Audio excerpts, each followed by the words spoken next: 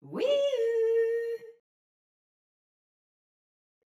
Welcome back to another Joystick Gremlin tutorial. Today we'll be talking about splitting axes. We'll walk through one example of splitting the Virpil Z-axis on my pedals into two individual axes without a center. You can use any axis that has a center for this. We're just going to use my pedals as an example here. I'll select my Virpil rudder pedals and then the Z-axis. From the drop-down menu, select Split Axes. Click Add. We'll split one side into the slider and the other side of my axes into the dial of VJoy device 1.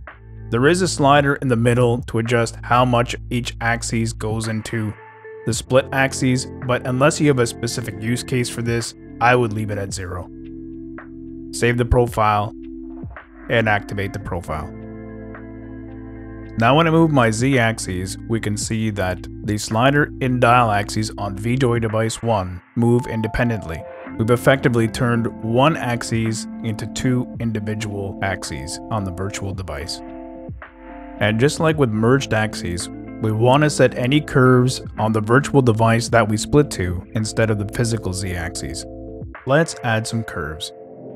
Click on the VJoy device 1 tab and select the slider. Add a response curve. Adjust the curve as necessary.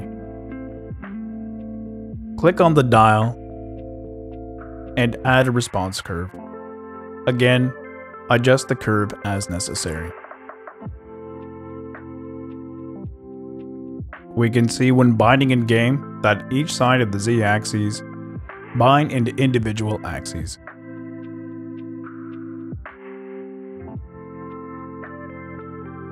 Thanks for watching.